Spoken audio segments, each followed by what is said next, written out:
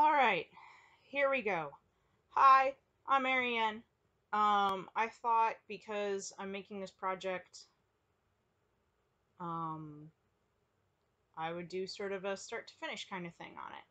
So here's the situation. My mom asked me to make a cardigan for her for Christmas. It is currently the 5th of September. She asked me back in like May, and I got started late. But I decided instead of buying the yarn and just knitting from the yarn, I've been starting up doing spinning on my drop spindle. So I thought I would try to spin all the yarn for her cardigan and then send it. And because I'm starting from scratch, I thought it might be nice to do sort of like a diary thing and talk about each step of the process. So I'm going to show you right now. I am blending the Rolex that I'm going to eventually end up using. So I thought I would show you what I've got here. So I'm using 4 different kinds of fibers to make this blend. First of all, I have this merino wool in a bat, just sort of, a loose conglomeration. This merino is very soft. It's like 21 microns, something like that. And it has a very short staple. So I don't know if you can see that there, but this is like maybe a 2-inch staple, maybe three. It's very short. It's got a lot of crimp. Um, very, very, very soft, very pretty. It's sort of a dull green. Oh, there's a little bit of VM in there. Um, sort of well, dull isn't the right word. I'd call it um, maybe camo green, grass green. It's got kind of a darker color there. Um, and then I'm also blending in same kind of wool, same source. So merino, 21 micron, a lot of crimp, very short uh, staple length. These are both from the Woolery, by the way. I love the Woolery; they're amazing. Um, but so this is in a blue, just to sort of add those sort of dark textures into the blue. Dark textures, dark color. Add that blue back into the wool because what my mom really wants, she wanted a Kelly green cardigan. And unfortunately, it was hard to find enough Kelly green, so I'm putting together these merinos to blend some stuff. The fourth type of fiber I'm using is this beautiful merino top. This is like Kelly green. This is, I think it was literally labeled Kelly green. Um, this isn't quite the color I wanted to really lean into or go for because I think it's, my mom loves this color, but I think it's a little bright for everyday wear. The staple length on this, it's also about 21 microns, but it's much longer. This is closer to 4 or 5 inches.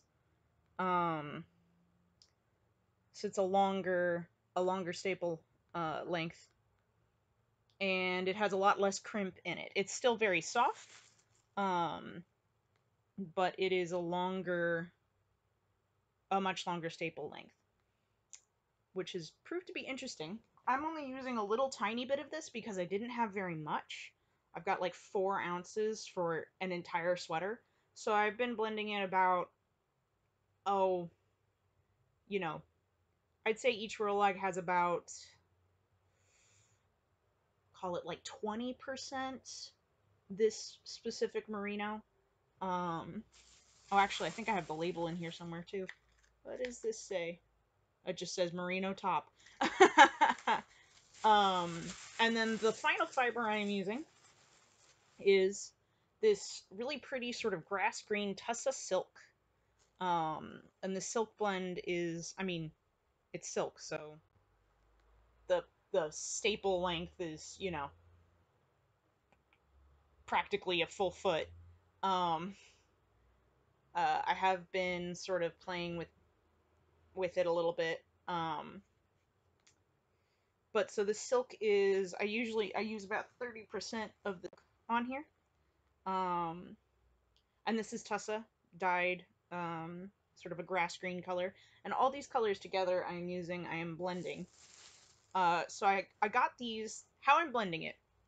I got these hand cards at a fiber store that was going out of business because the proprietor had passed away. And they were selling off pretty much everything she had, the stuff in the store, all of her old spinning material, and including her carders. I got these for, I think they were $10. They were really cheap. They're not in the greatest condition in the world. The cork on the edge is raveling a lot, and it keeps getting in my fiber. But considering they're my first pair of hand carders, and I got them for $5 secondhand, I think they were a good deal. And I'm sure I'm using them wrong. So I'm actually going to demonstrate how I am using and filling and loading. I wonder what's the best way to... Does this work? Oh gosh, you can see my mess. All right. What is the best way to do this? There we go. All right, I hope that angle is not horrific. So I'm going to show you how I've been loading, how much I've been loading. Hopefully so that at some point in the future someone can either correct me or I can look at my sad little self the first time I ever did this and be like, "Aw, you didn't know what you were doing." Or maybe I did know what I was doing. So I'm mostly, the base of this fiber blend is actually the short crimp merino. But because it's so much shorter than I fill about 40 to 50% of the carder with this merino. But because it is short crimp, the interesting thing about it, or not short crimp, short staple length, when it blends with the silk and the long staple length merino, it ends up doing sort of a tweedy feel. It's really interesting. It's actually a lot more noticeable with the blue merino, which I use just a touch of it to make it, to get that darker color in, to blend it so that it's not as grassy green and more of an emerald. And then I use a little bit of the silk.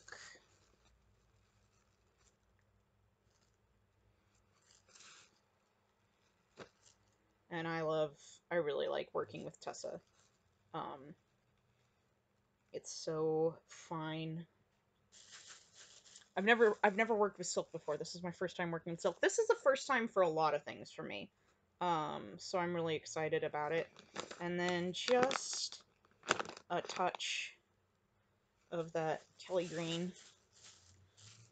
So that's the basic blend on my board.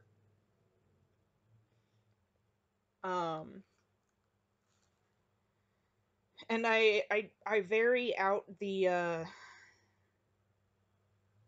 way I put it on, because the point here is I'm actually blending this together so that it's as much of an even blend as possible. I'm not doing like the art rolag thing where you've got the stripes, because I'm working with silk and 2 to 3 inch staple merino and 4-inch staple merino, and it's like, okay, I need to blend this all together so it's sort of one big thing. And like I said, I am absolutely certain I'm carding this wrong. You can hear the crunching.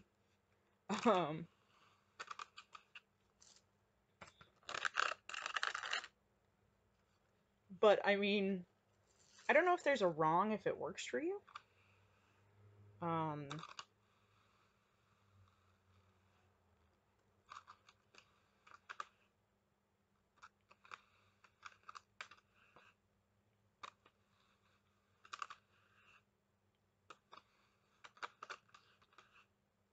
Yeah.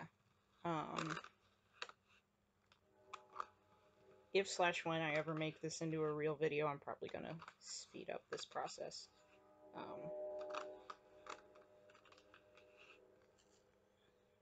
Oh, by the way, the silk, the Tussa silk, and the and the Kelly Green Merino with the longer staple length, the top, are both from Northeast Fiber Arts Center in somewhere in Vermont. We're in Vermont? Williston, Vermont. And we got the very last of their Kelly Green, which is why I only have like 4 ounces. And trying to use it sparingly so I can get it sort of mixed through the whole sweater. That's actually my number one fear, is that I will run out of the Kelly Green before I have enough yarn for the whole sweater. And that I will have to sort of make do with a blend that doesn't have the Kelly Green for part of the process.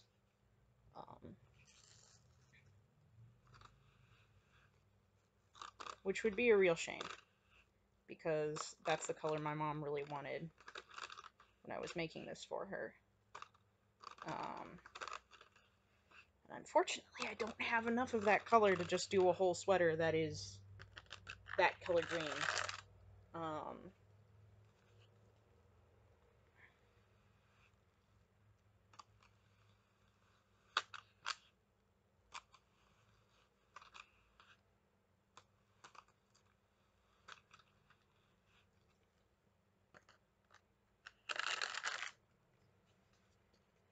Okay.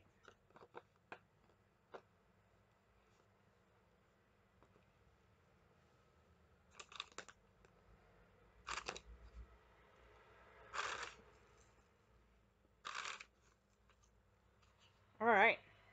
So that's my first row lag. This is just pass number 1. It's just the preliminary blend. Get everything on there, get it all together. Obviously, it's not the world's greatest row lag, but it doesn't have to be, because I'm going to be blending this 4 more times. I'm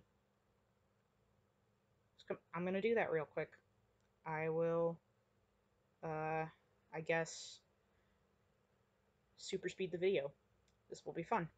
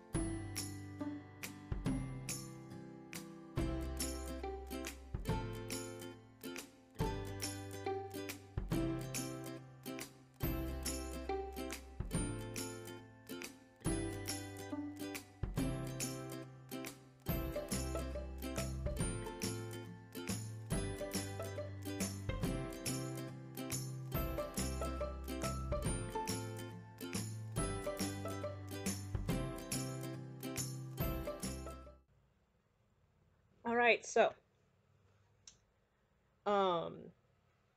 that's these 3 done.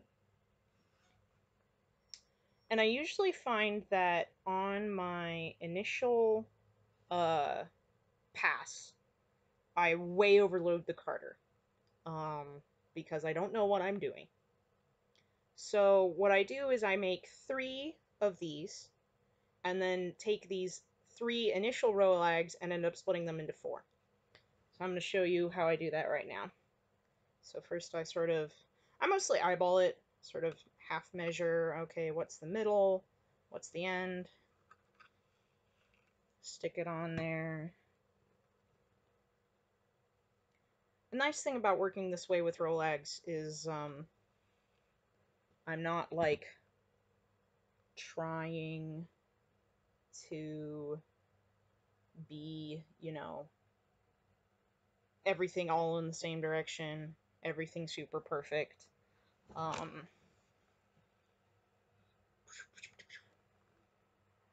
back here, my friend. What did you just do? Where are you going? Stop rolling away from me. These are very loose row lags.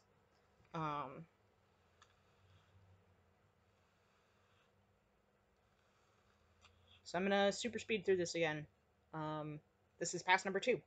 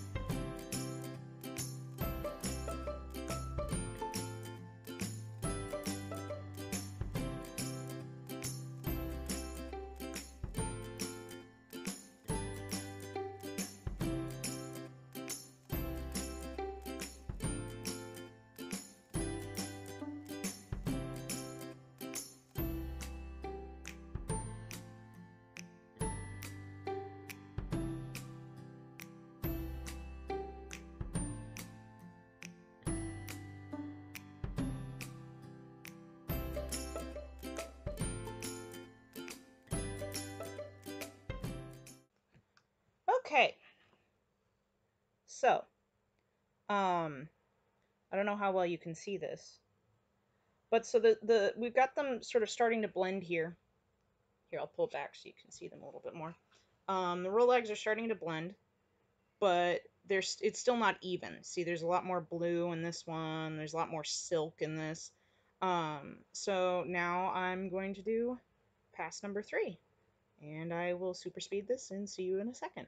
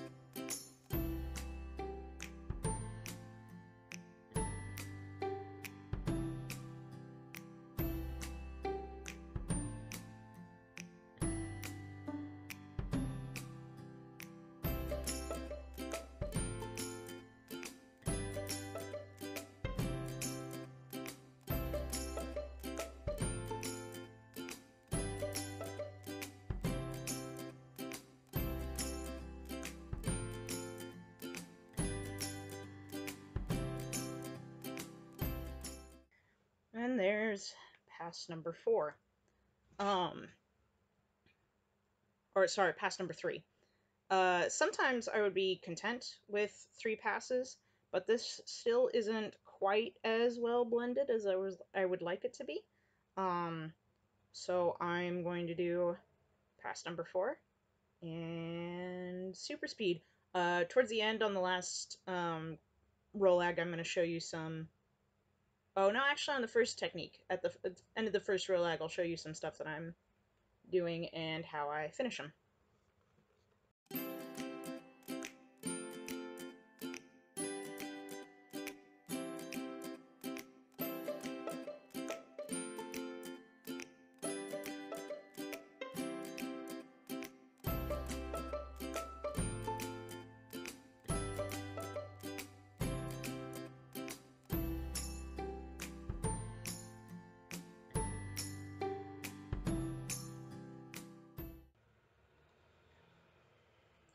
Alright, so before I finish, I wanted to show you um, an interesting effect of the short crimp. I don't know if you can see this. Um, but because the short staple length of the blue merino, um, because it's so much shorter than the silk and the other merino, um, instead of blending evenly throughout the thing, because I don't have, because I don't know if these are regular or coarse wool carders or whatever, but they're definitely not fine grain carders. So they don't catch the merino very well. So instead of blending evenly throughout the piece, um, I get these little flecks of sort of tweedy looking blue um, on the edges. And I think that's a really neat and unintended side effect of using the tools I'm using and using the materials I'm using. So I'm going to finish this one up and show you this awesome technique that so I used to, before I learned this technique, I used to just roll the roll legs like you've seen me doing, and that was how they would be done. And this resulted in very loose roll legs, especially if there was a high amount of silk in it. They were very hard to manage. But a couple of YouTubers taught me some tricks with knitting needles. So I put one under the fiber, one over the top, roll it to the edge, and then roll it up around the knitting needles.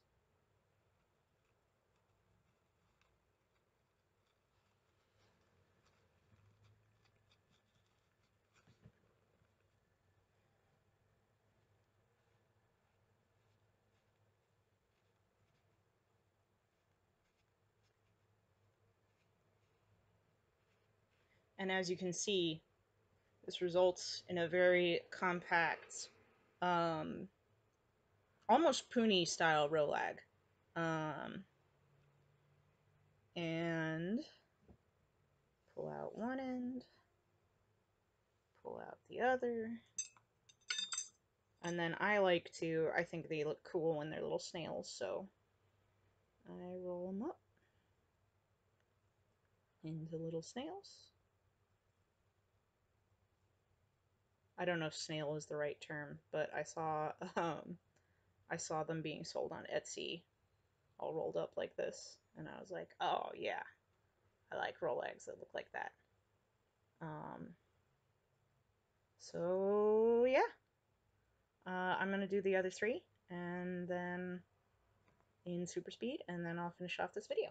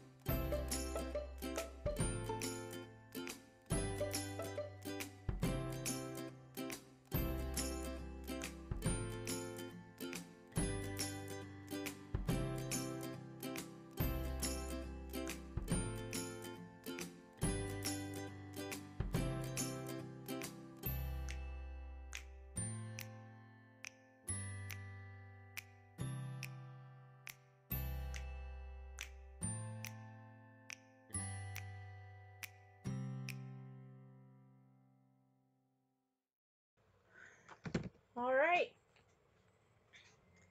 And there we have them. 4 little relags.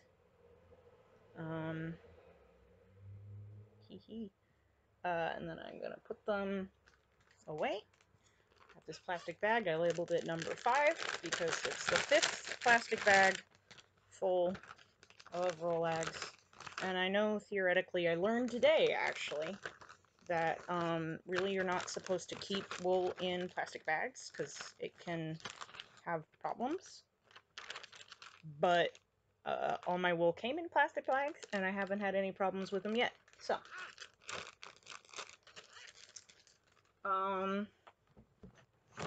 So I guess that's my first ever spin and knit diary. I hope that was informative for whoever ends up watching this in the future, whether it's, you know, future me or trying to remember what I was doing, or anyone else who might end up watching this. That's me, and this has been a pretty long video, so I'm gonna sign off. Bye!